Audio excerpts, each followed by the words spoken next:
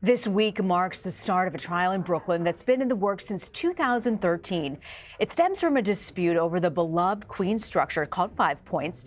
For decades, it was covered in graffiti. It had become a destination for art lovers. But then the owner whitewashed the walls and tore it down. 21 artists who had work in the building are now suing with a unique legal argument. They say their art, even though it was on a building and not a canvas, should have been protected by law. Criminal defense attorney Doug Burns joins me now on set to break this down. So explain this to us. What's the significance of this 5 Points case? It's a very, very interesting case, and here's why. Normally, you have the owner of the building, and he owns the art. Okay, you have to assume that. And he says, well, I'm going to tear this down, and I'm going to put in some new condominium units.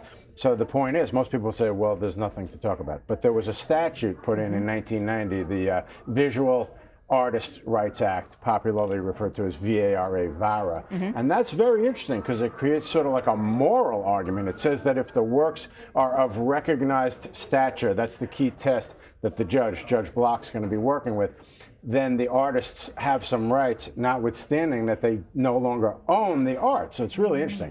Now, a little quick context. A couple of years ago, the artists sued to prevent, enjoin the building being destroyed, and the judge denied that. So now the point is, sadly, the artworks are gone, and what they're suing for is monetary damages. So from the artist standpoint, to say that this is graffiti art and should be protected by the law, what do they need to show? Well, that's an excellent point. Sorry, because I didn't focus on that, because then you get into the argument about, well, wait a minute, is this graffiti, or do you give it a loftier status? That's another component of this, excuse me, because a lot of times people say, well, is graffiti really art? So it tracks into the earlier standard that we talked about, which is, you know, the recognized stature. The judge is going to have to decide whether graffiti art, you know, rises to the level of that type of stature in the analysis. And that's really the tough part for the judge, because in the earlier decision, he sort of touched on it, but he left it open that I'm going to revisit it. And that's why, by the way, they brought this second case for the monetary damages. So the building owners, yes, what's their argument in this case? Well, their argument is just, it's funny. It's like the ping pong or tennis, just volleying back what I just said, which is A, this is not recognized stature. B, graffiti art doesn't rise to the level of conventionality so that it would be recognized under the statute. And then C, the other part of it is, you know, we own the building, we own the art, and you have no rights. One other thing I forgot I do want to point out is that the plaintiffs are saying that they were entitled to 90 days notice originally before anything was destroyed. That's another sort of technical aspect of the case.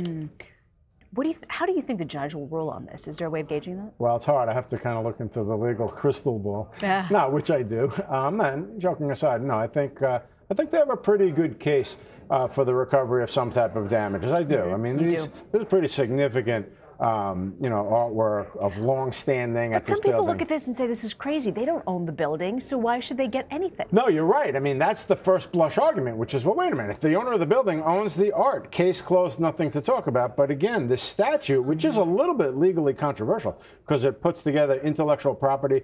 And I read one law review article I glanced at. I talk about moral right to the art. That's kind of interesting. But that doesn't usually equate to legal. So back to your point, it's a hard hurdle to overcome, which is they own the building, they can do what they want with it, but the goodwill over time, all of the effort, you know, 20 years of paintings, I think Judge Block, who I happen to know, I tried a case in front of him, you know, I practice in federal court, I think he's going to be pretty open-minded in terms of the way he ultimately comes out on it. Do you think this case sets a precedent? I think it does, because there have been very few cases actually under that 1990 law, VARA, and I think Judge Block himself had said, in the context of the earlier injunction litigation, he said this really is a novel area, and some of the articles I was looking at pointed that out as well. It's really a new ground that may be broken, and that's why I find the case so interesting. It is a fascinating case. Doug Burns, thank you so much for joining us, My Doug. pleasure.